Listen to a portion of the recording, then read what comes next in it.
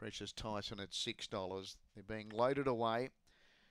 This race for the veterans, Gawler Dry Cleaners Stake. It's a Masters event. So box 8 favourite, Velocity Flame. We've got the green light. Away they go. Velocity Flame step well. She carves over and finds the front and scoots away from Digby's Girl, Alan Jono. Then Intensify. Next was Precious Tyson from Debonair Lass, and a gap there. Megalo Maniac and Captain Risky. Leader Velocity Flame. Trying hard Intensify. Clear then from Precious Tyson, Digby's Girl. But Velocity Flame beats Intensify.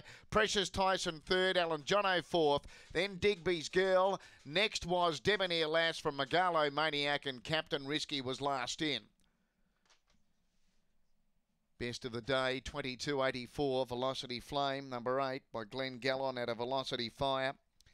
Kevin Bewley trains for the Velocity Lodge Group, managed by S. Williams. 1 second in 10.